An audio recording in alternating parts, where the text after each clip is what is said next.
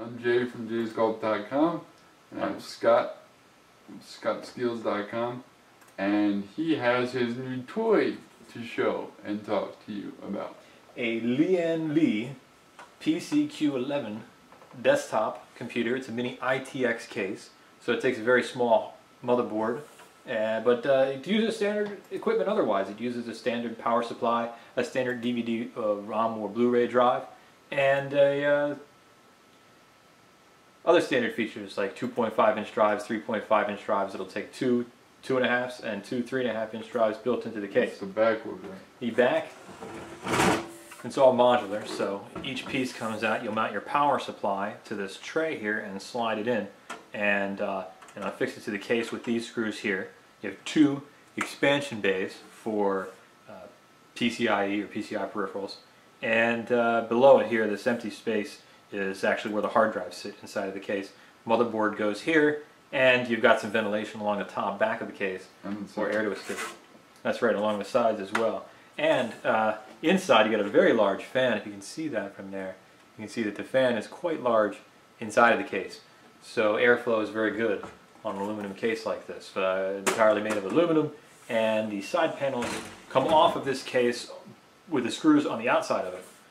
So you can mount the motherboard on this tray and then put the entire motherboard back in the case, rather than having to fool around inside of the case. That's a very nice feature. Yes. That's J-proof. Yes. You'll want to be careful and use the right side screwdriver so you don't mar up the screws if you want to keep them good looking. Or maybe put a piece of tape on them. We'll put that aside here. So that's what's going to go into it. We'll show what's going to go into it. Right now we're looking at a mini ITX Intel motherboard, and the reason why we went with the mini ITX and the Intel motherboard specifically is because of the gigabit Ethernet port on it. A lot of people don't think about what kind of network connection they're using. Sometimes they're using a wireless connection, so it doesn't really matter.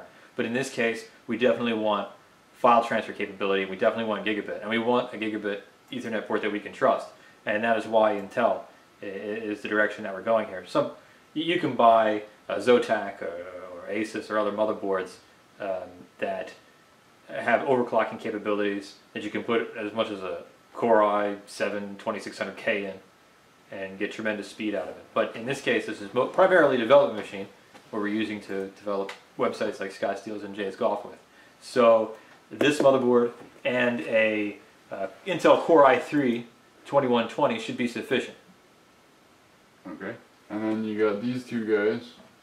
That's right. Now we're using Corsair Force GTs. It's important to note that these Force GTs are actually synchronous SSDs as opposed to asynchronous SSDs. The cheaper SSDs are generally asynchronous SSDs. They have anywhere from 25 to 40% slower write times to their synchronous counterparts. So they're not really the ideal primary SSD for your computer. They would be good for a secondary SSD or for an old SATA 2 computer, but this motherboard is specifically being used because of its SATA 3 and RAID technology, so that we can use two of these drives in a stripe situation, RAID 0, and to try to get this 555 megabytes times 2 over a gigabyte per second of transfer. That's the goal, and we'll be happy with 500 compared to the existing hard drives that are in there in the old computer. She's gonna be fast. And we got a power supply. And basically this is the largest piece of equipment that you got going into this. That's right. The Silencer MK3 here has a 400 watt modular power supply. The reason why we went with a modular power supply is so that we can run all of the cabling inside of the machine before sliding the power supply in as a whole. And we can also reduce the amount of excess wire that's in the machine, because a lot of power supplies will have enough connections for 6 hard drives, maybe 2 media drives, and some other headers that we won't need in this computer. So rather than fill it up with a bunch of excess cables, we'll just leave out the cables that we don't need. Save a bit of room inside, and it'll just improve the overall cooling of the machine. Heatsink is important. Right. Now, the combination of the Lee here and this Intel desktop motherboard, we're actually going to be using this motherboard in a different scenario here in the future, so that we can add an Intel board. We can get one in the ITX format that supports the Core i7. But for now, well, we can take apart some of these things and see what's inside. We're just going to show you what they look like. Scott will open them up. I'm not going to try to do this. I don't know. Basically, it's an unboxing of what an SSD drive looks like as compared to the standard hard disk drive. So what we have here, it's quite simple actually. We have just the SSD itself, which is no more than a memory chip in the shape of a 2.5-inch hard drive, in the shape of a notebook hard drive. Yeah. So you can actually put these on a much smaller surface, but they make them this way so that they fit in a standard computer. And you've got an adapter here, so that you can put this drive in a 3.5-inch slot. Bay. Right. Okay. Now this will take up an entire 3.5-inch bay. We do have adapters that allow you to put 2 in a single bay. Yeah, okay. But in the case of what it comes with standard, you just get the drive itself as well as the adapter here. Now, you don't get a SATA cable, so you'll need to get one of those. And you'll need to make sure it's SATA 3, because that's what this is. And the reason why you get the kind of performance that you get out of this, the 555 megabytes per second, is because it's SATA 3. Remember that SATA 2 caps out at roughly 380 megabytes per second. So you'll see the SATA 3 right there. So make sure that you get the right connection cables. Getting reflection, there you go. Make sure you get the right connection cables for your SSD. These are the motherboard and the chipset that Scott will be putting into this little monster. So that's right. Now the combination of these two is about $250. We got the board for about $119 and the chip for $130. So the combination of the two about $250 overall. One seal on that, and basically we're looking at your standard motherboard box. We've got the motherboard itself here inside of a static shielded package, and the parts beneath. Now,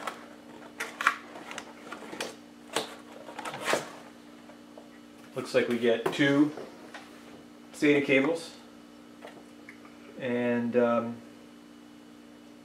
they are not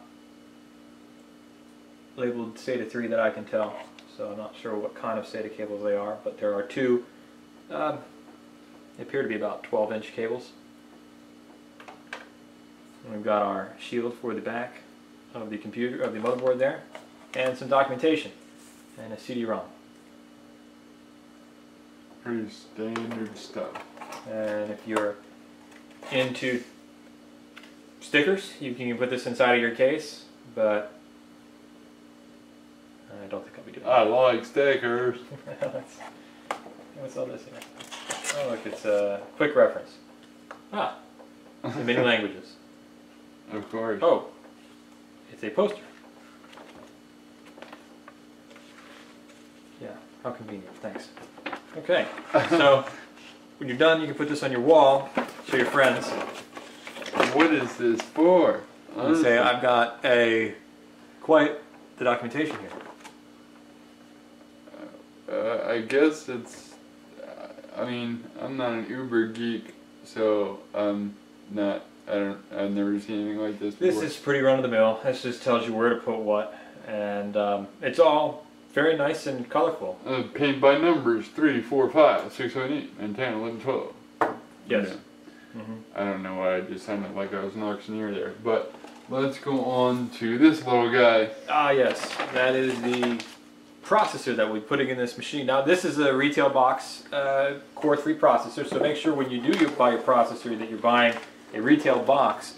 If you don't have a cooling fan or a heatsink of some type that you're going to put on it, we tend to buy the retail boxes just to get stock heatsink. We're not going to do overclocking. There really isn't much need for a custom cooling solution, and you know you're going to be getting a warranty coverage with a standard OEM fan.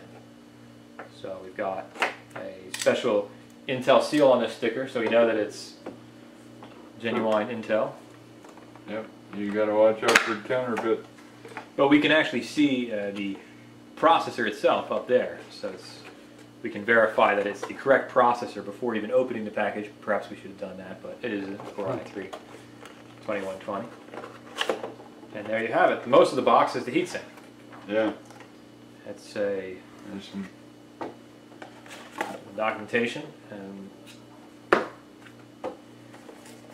And yes, your heatsink and processor in this box here.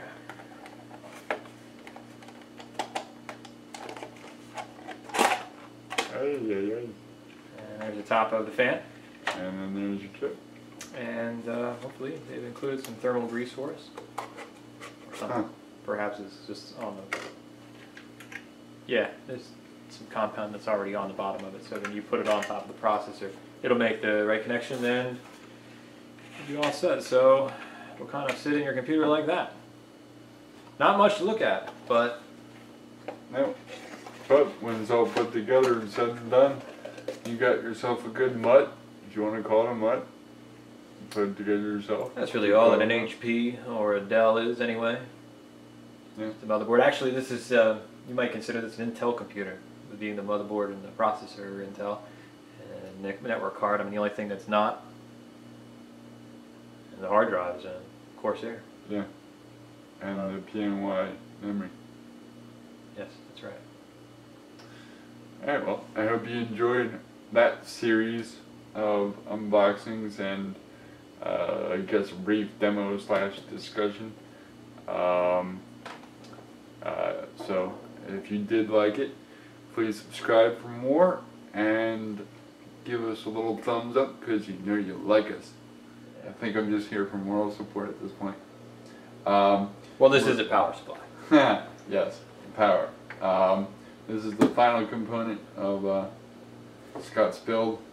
So we're just going to unbox this 400 watt silencer power supply, modular power supply, see what we've got inside and what all it comes with. You get your standard power cord, some wire ties. Alright. Yeah, you can tie it up inside. Little bags, that's nice.